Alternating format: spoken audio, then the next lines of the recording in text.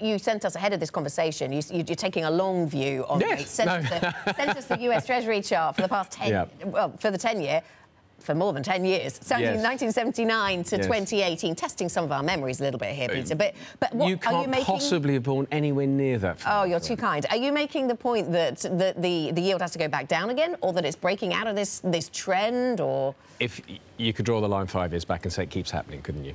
I think the point I'm trying to make is I hope you enjoyed the bull market.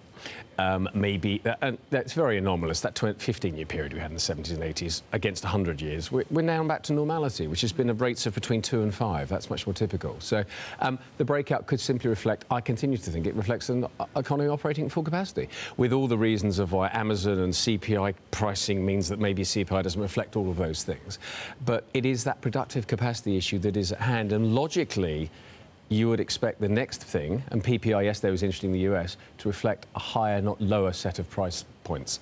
And I think all the Fed said yesterday was, we're probably going to have to respond to that. Peter, you know, the business cycle is pretty long in the tooth here, and the yield curve is flattening out almost completely.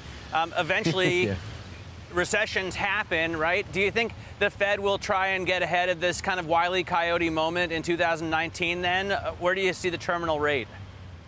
Well, if you look at the 7 months of data in the US versus the previous 7 months, you could argue we're already slowing, Matt, and I think you know that. And if you look at the globe, you're definitely slowing. I like this morning's headlines, China's retail sales and other things. I don't know why anyone's surprised that it's all slowing down. If you look at world trade volumes, if you look at South Korean exports, a great indicator, they're all pointing the wrong way.